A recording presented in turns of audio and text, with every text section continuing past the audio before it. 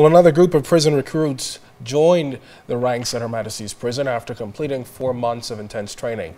In February, the handpicked group of some 40 men and women began their initial training process, which ended today with a graduation ceremony at the prison grounds.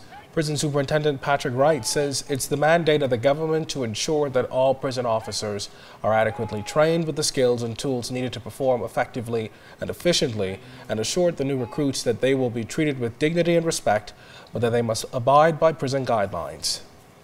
This administration will improve the working conditions for all officers, and more importantly, all officers will be treated fairly. Let me advise you now that while we will be fair, we will be firm, as there is no place in the chain of command at Her Majesty's prison for a corrupt officer. With the theme embracing the legacy and forging ahead with excellence, Minister of National Security, the Honourable Dr. Bernard Nottage, encouraged the new prison recruits to put this positive slogan into practice.